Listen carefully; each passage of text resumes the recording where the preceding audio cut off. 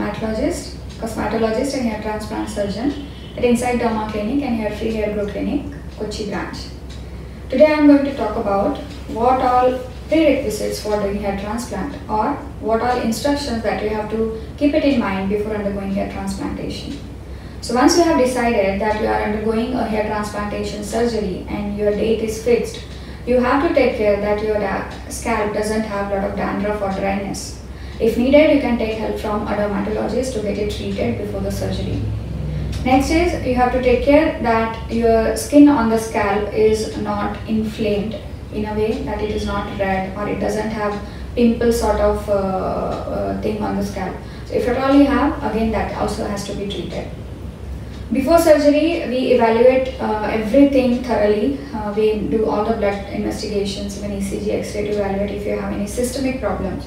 So if at all you have existing problem, you have to take care that it is under control. You have to take proper medical fitness from the concerned faculty so that we come to know that you are under completely controlled level of the disease and certain medications can be modified accordingly.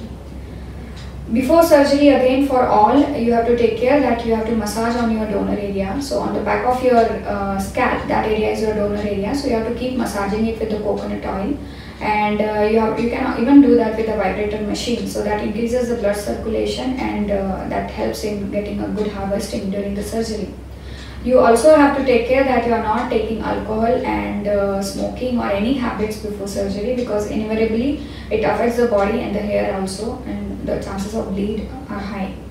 If you have any bleeding disorder or coagulation disorder where you bleed a lot or your clotting problem is there, we have to assess that well. So if you are on any medication which can cause thinning of the blood, I think you have to inform us, and that has to be prior stopped.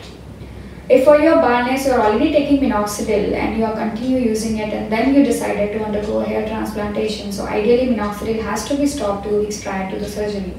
So beforehand, if you are planning a surgery day, all these things are to be kept in mind.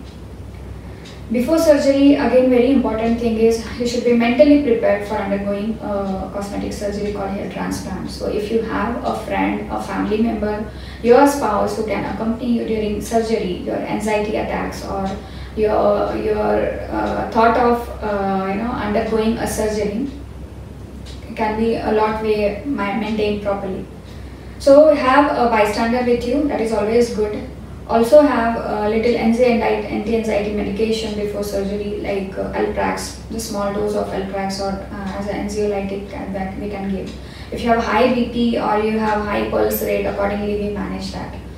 So pre-surgery, there are certain things that you have to follow, and if you are known for something, like you cannot keep the position, because the first half of the surgery you have to lie down on your abdomen, that is a prone position. So if you are not able to do that, if you are overweight or you cannot keep the neck position properly, that you have to discuss with the doctor prior.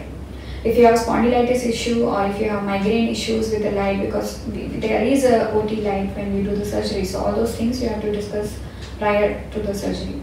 If you are allergic to any component of anesthesia, or if you are allergic to any component of medication, any drug or food or anything, that also you have to tell to the doctor prior. Then before surgery, we advise you not to do a lot of vigorous cosmetic procedure on your scalp. You do not handle your hairs very roughly, so that during surgery your hairs are kept well and maintained well. Then you need not trim your head before surgery. When you come here, you have to grow your hair to the maximum length you can, and we trim the hair here accordingly, how much ever length we want. That way we trim it, and while extraction we need a particular length of hair to be seen, so that way we trim the hair. So you need not trim the hair and come here. We actually do it in the clinic before surgery. Then we advise for tetanus toxoid injection before surgery. So if you haven't taken the injection 6 months prior, we advise you to take that. Now because it is a COVID era, again the COVID antigen and RT-PCR test is mandatory before surgery.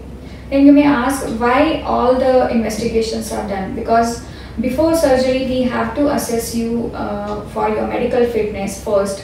Also, we have to assess you for your nutritional adequacy. If you have any nutritional imbalance wherein you have deficiencies, we also have to rule out it. We also have to know your hormonal profile or any thyroid change or anything for that sake. So we have to evaluate that because it has effect on the hair fall, and definitely after surgery it will have some effect, so that we can give you the prognostic way that how your surgery is going to be and what all things you have to take care.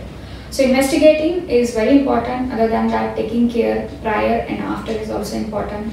Abstain from all the habits that you have and take care of your scalp well. So surgery is quite smooth enough if you understand the things properly and take care of all the instructions very well. Thank you so much.